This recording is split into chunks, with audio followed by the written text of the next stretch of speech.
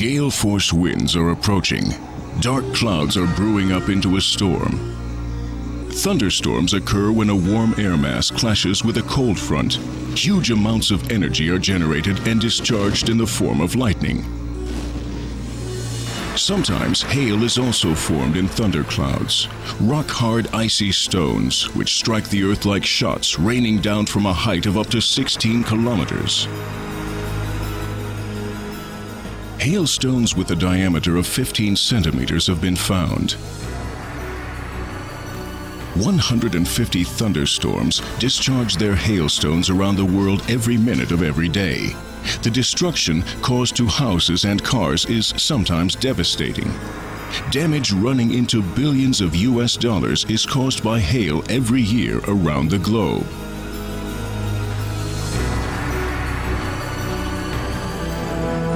Meteorologists at the National Center for Atmospheric Research in Boulder, Colorado, are studying how hailstorms begin and how more precise and longer-term forecasts can be provided. Forecasting hail is really the same as forecasting severe storms.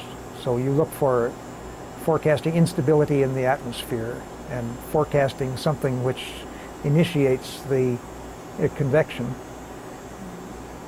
And there are some, as I mentioned, there are some correlations between different storm types and their likelihood of making large hail.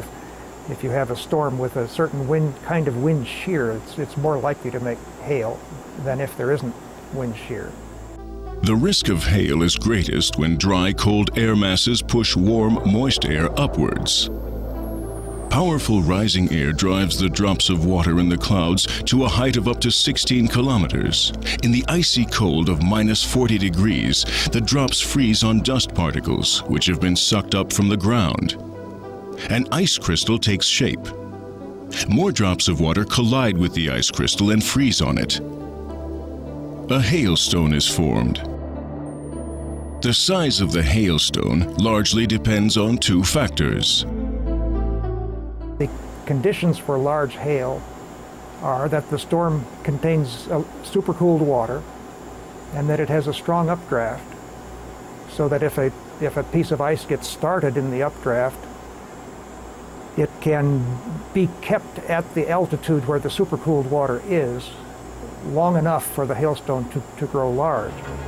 Swiss scientists started firing silver iodide missiles into storm clouds as early as the 1970s in the battle to prevent hail.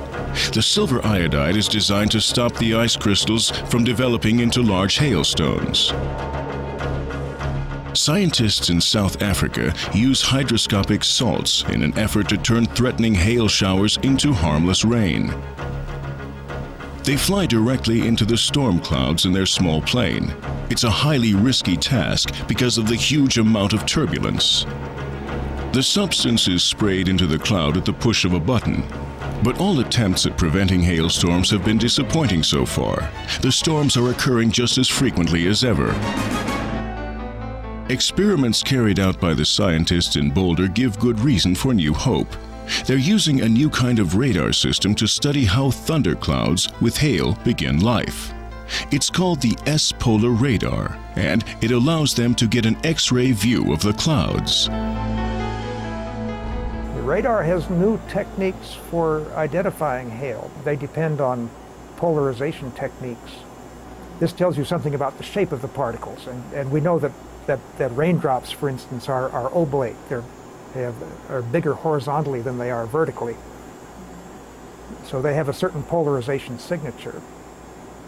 Hailstones tend to tumble as they fall, and then that gives them a different kind of polarization signature. So radar can give you information like that. Amounts of rainfall and wind speeds can also be measured using the radar system. In conjunction with satellite images, the radar data allows the scientists to provide more accurate forecasts about the formation of thunderclouds and hailstorms than they've been able to do up until now. They can now even recognize storms 460 kilometers away. But the experts still have not unraveled all of the knots. One of the unanswered questions in cloud physics is that there appears to be a mechanism by which ice crystals can multiply themselves. So that if you nucleate a few ice crystals, they collide with each other or do something so as to generate more ice crystals in the cloud. And this process is called ice multiplication, and it's not properly understood yet. This is one of the big misunderstood problems in cloud physics, one of the things that we would all like to solve. Charles Knight will go on working on solving the mystery surrounding hail. Perhaps we will then be in a position to forecast hailstorms in time, and even develop some effective weapons to counteract their destructive force.